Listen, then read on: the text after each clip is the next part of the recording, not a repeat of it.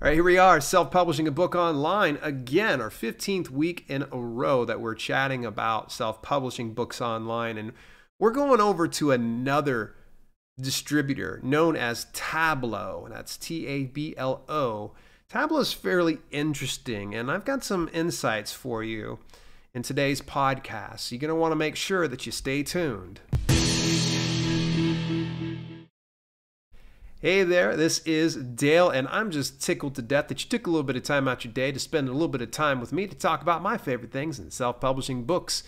And, I don't say this enough, but I appreciate each and every single one of you that's taken a little bit of time out your day. So with that being said, we're on episode 76 of this freaking podcast. It means we've been going 76 weeks straight. So that's freaking awesome. But without any further bloviating, because we got a lot of ground to cover today, when it comes to self-publishing books online, it can be so stinking overwhelming. There's so many options. We're not really sure which ones to go with. What's the pertinent information that we need to dive into to get started? Is this going to be okay for you, or is this going to be okay for me? Well, that's why I'm kind of demystifying this process, and this is why we're working on our 15th straight episode of self-publishing a book online. The solution when it comes to publishing to various platforms can be found through what's called aggregate publishing. How an aggregate publisher works like this: you upload your content to a given platform that's an aggregate publisher. Then they send it out to various avenues, to say places like Amazon, Apple, Barnes & Noble, Kobo, Google Play Books, so on and so forth. Rather than having to go to each and every single one of those dashboards and upload each one of them individually, you can just do it through one. And guess what? Your CPA is going to love you too at the end of the year, because you won't have 50 different W-9s to file with them, and it's only just one that you're going to have to worry about. We're going to be talking about aggregate publisher today known as Tablo. I'd heard about Tablo a few years ago when the Macmillan publishing company known as Pronoun went out of business. Pronoun was an aggregate publisher, and it was great. I really loved it. It actually brought me in a fair chunk of change and was distributing some of my stuff over to places like Google Play Books when I couldn't do that. So I was looking for some solutions, and Tablo was one of them. But I had a little bit of a hang-up, and you're going to find out why I had a little bit of a hang-up in just a second here. That's not to say that Tablo's bad. Don't tune me out, because this is actually pretty good news. Full disclosure, I'm just curating information here, so don't shoot the messenger. I've never used any of this stuff. So anything I say is an opinion when I say, well, that's good or that's bad. It's just from the outside looking in that I'm saying this. I can say for sure, I can say for certain that the Alliance of Independent Authors, a very reputable company, that is a nonprofit organization run by indie authors for indie authors, they fully vet different services, and part of those services is the Watchdog service, and they have actually given Tablo an excellent rating, and they're even an ally partner. So that speaks volumes to what they have and what they bring to the table. Just to kind of summarize before we jump into things, if you listen to my episode about Publish Drive, Tablo functions much in the same way, but there's some deviations. There's some differences than what they have with Publish Drive. So before we jump into all that, let's break down each one of the things they do.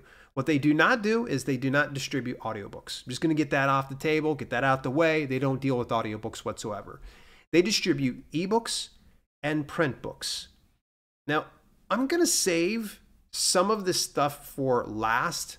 For instance, we're going to talk about royalties and how it's all paid out a little bit later, because they're all the same royalties. So for ebook distribution, and it appears for ebook and print book that they have 35 online bookstores, and they also feed out to scores of other bookstores online. But part of those bookstores include Amazon, Apple Books, Barnes & Noble, Booktopia, never heard of them before, Scribd, Microsoft. I thought that was pretty interesting. I'd never seen anybody distribute to Microsoft before. Overdrive, and another one called Readings, and then they just say, and more, in quotations. I tried to track down their and more to find out what these other 35 different platforms were, but I couldn't find that information. Literally couldn't find it anywhere. And you're going to find out why there was some issues that I had. The file types that they accept, it's just one file type, Word doc. If you're able to kind of save your stuff, say through Google Docs, or you're doing, say, through Kingsoft Office, any kind of open source software, you save it over to, say, DocX or Doc, you can upload it there. Here's what happens, though, is they have something that's called the Bookmaker. And I actually got to play around with it for just a little bit. And what you do is you drag and drop your thing on into the Bookmaker. You grab a specific type of interior. Now, these are pretty neat. The templates include traditional, classic, contemporary, modern, memoir, and poetry. And all of them look really friggin' cool. It's fairly intuitive. So don't feel like you're going to get overwhelmed at having to put your book together. But they have it all really, really simple. So there's a little bit of a barrier of entry. You could come to most other platforms with an EPUB, MOBI, or PDF and be ready to rock and roll. Not so much on Tablo. They want you to have your doc, you put it into their bookmaker, you work with their bookmaker, and then they'll go ahead and format it for you. Okay, I'll bite. That's fine. For all products across the board, you get free ISBNs. Now remember, whenever it's a free assigned ISBN, that means it's property of that company that's giving it to you. So that means on that imprint of that ISBN is going to be Tablo, not your name. Now, is there anything wrong with that? No, not really. I mean, if you don't mind that, that's fine. You're going to be able to still sell books nonetheless. But just know that you're not going to be able to take that same ISBN and publish it elsewhere. It stays with Tablo. It's kind of like me inviting you over here to cook lunch in my house, and you're allowed to use my pots and pans. When you get ready to leave, you can take your food with you, but you better leave my pots and pans because I paid for those. So, you get to keep all rights and royalties, by the way. This is for all products again. Now, here's the catch. Here's the catch. And we'll get to the royalties towards the end. It is $99 per year to publish your ebook. Okay, $99 per year. Less than $10 per month you're having to pretty much distribute through there. And if we compare that to something like Publish Drive, it's about roughly the same amount. They do 2 titles for about $10. But that's just ebook alone. And there's a little bit of an asterisk I'm going to get to in just a little bit when it comes to some of this pricing per year. So don't tune out just yet. Really does get a little bit better. Print book is where it gets exciting, but ambiguous. They have it available through paperback and hardcover. I don't know if there's hardcover with jacket. They have no indication if it's hardcover with jacket. It's just hardcover. Okay, cool. For the paperback, it's published as an ebook and paperback. So when you do their subscription-based service, you're going to get both of those iterations. So the nice thing is, if you want to get ebook and paperback, you're just going to go ahead and pay one fee. I'm going to tell you what that fee is, and it's kind of like, huh? What? They get distribution to 40,000 bookstores and 30,000 libraries, including Amazon. I tried to dig down deeper and find out what were the other avenues, and it's not very clear. I couldn't even find any blog posts about this. Tablo, if you're watching this, full disclosure and transparency make all the difference in the world. If you've got 30,000 or 40,000 of these, where are they? Where's it going to? Okay, we need to kind of know this information, because if there's one avenue that we're already publishing to through your platform, we decide that we want to publish elsewhere at the same time, we don't want to do duplicate publishing. So you've put us in a little bit of a predicament that we could possibly duplicate our publishing because you're not telling us where it's going to. And for the subscription fee, this is the part that kind of gets me scratching my head. It's $2.99 per year. So we went from $99 for an ebook to $2.99 per year for a paperback and ebook. So it essentially is $200 more to have a print book done through them. Now, Tablo shared a fun fact. They said 80% of authors choose that particular plan. All right, We'll go with that. Hardcover. Let's talk about hardcover. Okay. It's the same distribution as the paperback. Ambiguous.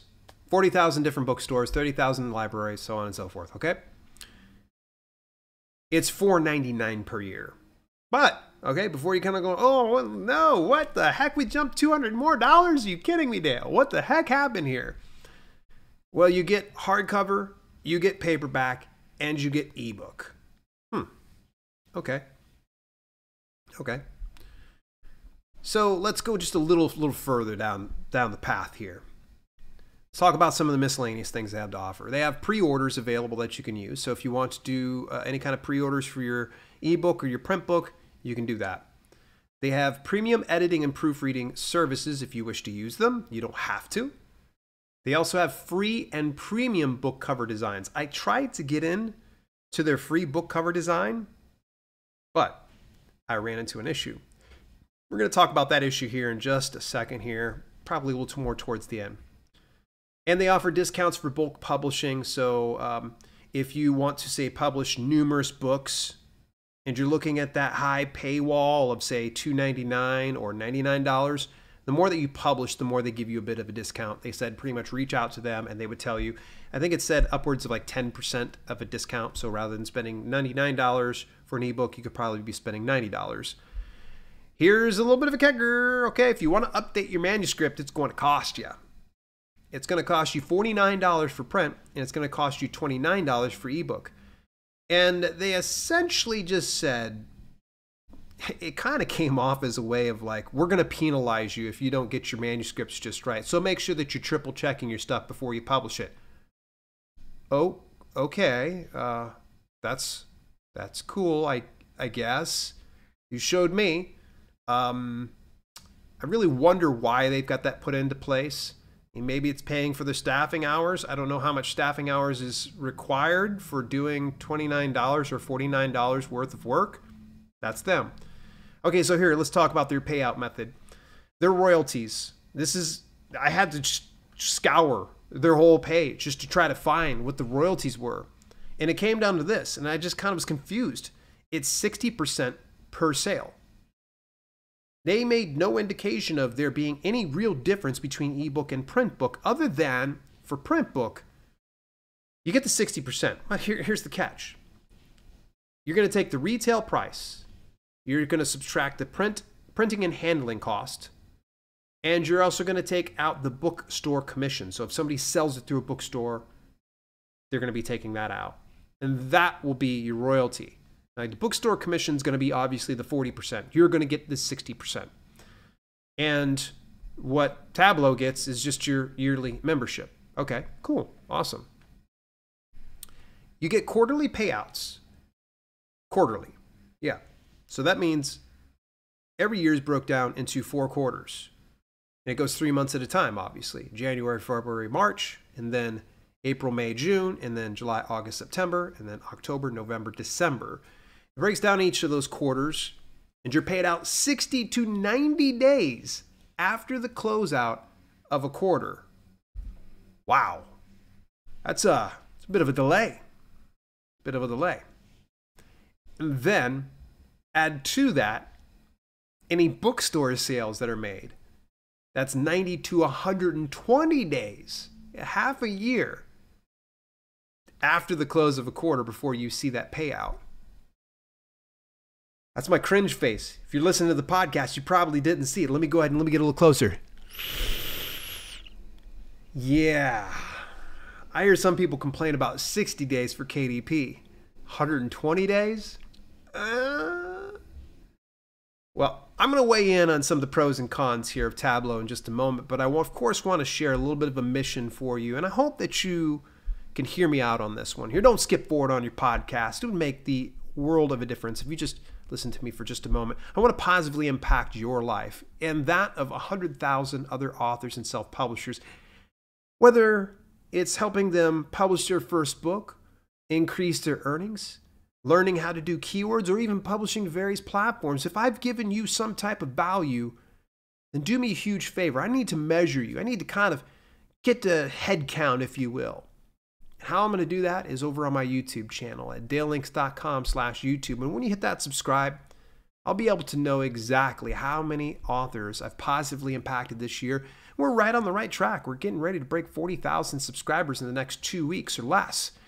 So that means we got about a 60,000 subscribers to hit that goal before the end of the year. But I believe that if I've positively impacted your life, that you'll take a little bit of time out your day to go on over to dalelinks.com/YouTube and hit subscribe as soon as humanly possible. All right, is Tablo worth it? Let's talk about the pros and cons. Here we go. Let's talk about the pros. Okay, they've got ebook and they got 2 forms of print book. That's fantastic. And you get to collect 60% of your royalties, regardless of the platform. I kind of like that. That's cool. I'm not sure how they work that out with each one of the distribution platforms. It has me scratching my head, though, to a certain extent, because if you're distributing your ebook to, say, Amazon, why aren't you getting 70%? Or is it that you can price it anywhere, it's 60%? I'm not sure how they worked out that deal.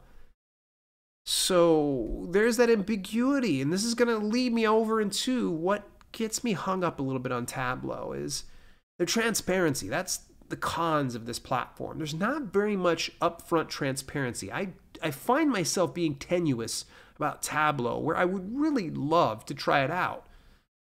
They're subscription-based. That's my biggest apprehension. A lot of indie authors don't have $99 per year.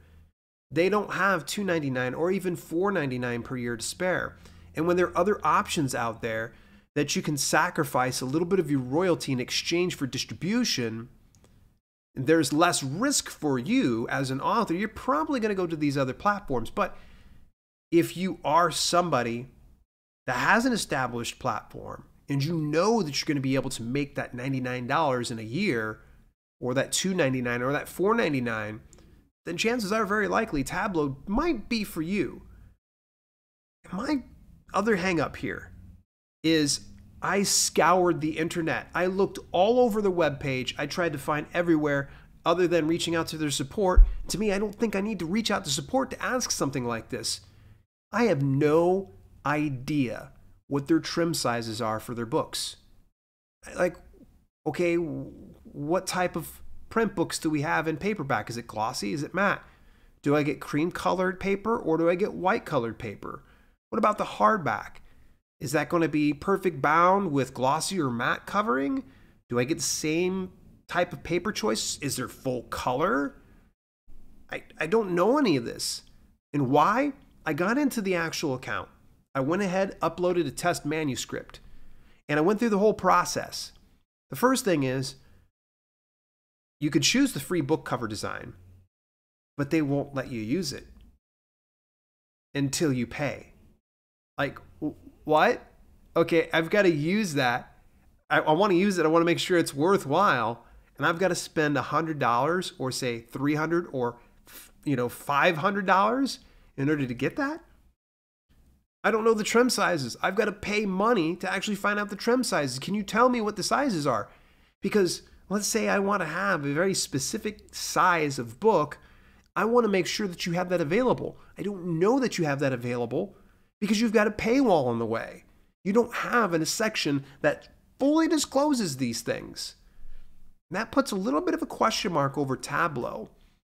And I hate to be wishy-washy with you folks too often, because on one hand, when you've got someone like, say, the Alliance of Independent Authors that wholeheartedly gets behind you, you're a partner with them, and you have an excellent rating, that makes me go, okay, these guys are worthwhile. But then you've got a website, looks clean, it's great, it's well laid out, the ad copy is stellar, chef's kiss, really good. Where's the information? You need to have an FAQ page so that people like me and other publishers that want to look into this avenue can have their questions answered, not have to reach out to your support. Because that extra layer of work means to me that you're trying to vet out people, the tire kickers, if you will. Well, there's some people that legitimately want to know, if I'm going to spend $100 or $300 or $500 on your services, I want to know everything that I get with that service. So here I am. I'm going to go ahead and I'm going to ride the fence. because I believe Tablo has something to offer. But they're going to have to start to get a little bit more transparent, especially if they're asking for people to pay for stuff up front in order to use their services. Now, keep in mind that if you just want to play around with the platform, you can go in there and play around with it all you want. You just can't publish anything until you pay.